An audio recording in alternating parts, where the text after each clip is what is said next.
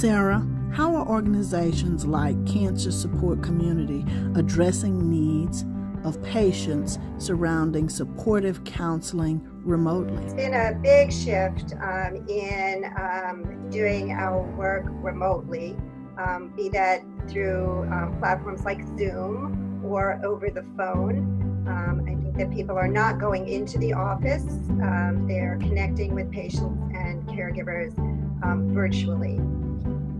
I think that many organizations, whether they're hospitals or community-based organizations like the Cancer Support Community, are also taking a look at how they are at this whole issue of healthcare disparities and how they can better serve the underserved population, whether that's a particular group of people or whether it's people in rural communities who are very hard to reach. You know, we're talking a lot about serving people virtually or over the phone, but in many cases, people don't have access to either smartphones and or internet.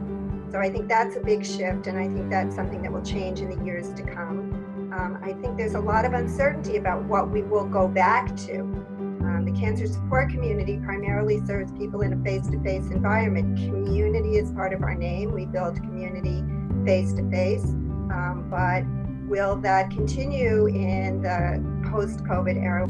Dr. Rayo, we are adjusting to new tools and methods, whether in person or a telemedicine visit. Patients need to feel empowered to ask the right questions. Can you speak to how your organization is empowering and enabling patients to make the most of their visits? I co-founded a company called Abridge. The technology helps people create summaries of conversations with their clinicians, whether that's in person or increasingly on the phone or on video calls like this. It's for those in-person conversations, people can simply download the app. It's free, and they can use the app to record a conversation in person. And what the technology will do is it will automatically transcribe the main medical parts of the conversation. So it'll be sort of selective in picking out those medical moments from the conversation and transcribing them, creating bookmarks that people can use to go back to those moments to re-listen and review. The aspiration, the ambition here is really to help people, number one, better understand these conversations, but number two, also help all of us better act upon the advice that we get from our clinicians, those care plans. And Sarah brought up a great point. I think, especially over the recent months, we've learned that not everyone has access to the latest phone. Not everyone has access to Wi-Fi.